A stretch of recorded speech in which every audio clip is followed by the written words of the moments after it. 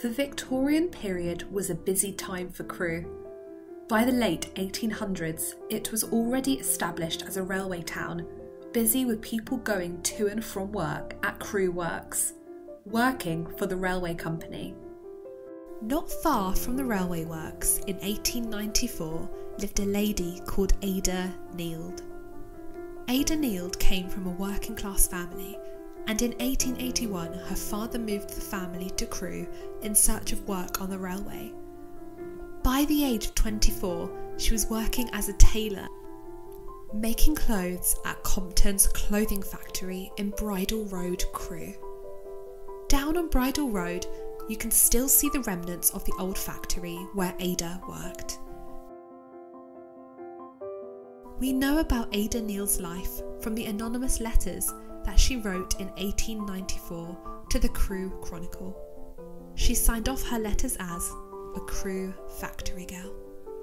Her letters discussed the harsh conditions that women were expected to work in the factory compared to their male colleagues. The women were paid a lot less than the men, earning just 8 shillings a week, and having to work 10 hours a day, 6 days a week. That's about £33 in today's money. They even had money taken off of their wages for taking a tea break. Ada was most concerned with her and her colleagues not being given the living wage. Instead, she called it a lingering, dying wage. Her letters said, "As for recreation and enjoying the beauties of nature, the seasons come and go, and we barely have time to notice whether it's spring or summer. To take what may be considered a good week's wage, the work has to be so close and unremitting that we cannot be said to live. We merely exist. We eat, we sleep, we work. Endlessly, ceaselessly work, from Monday morning until Saturday night.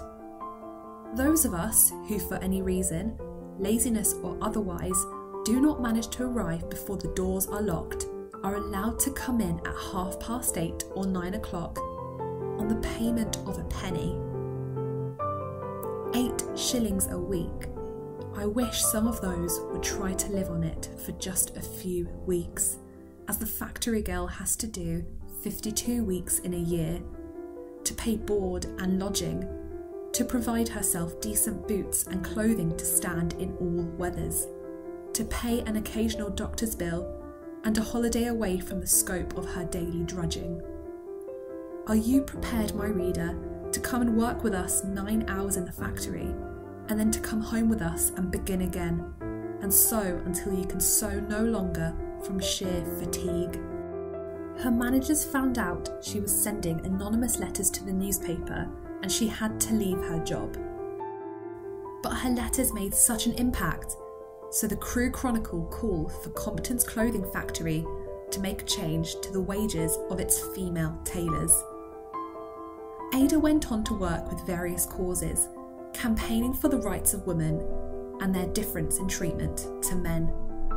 She especially supported working class women in workhouses, and she made sure that a rule went through which allowed conversations between workhouse women during lunchtime. She went on to support the women's suffrage movement, campaigning for working class women to be allowed the right to vote for government.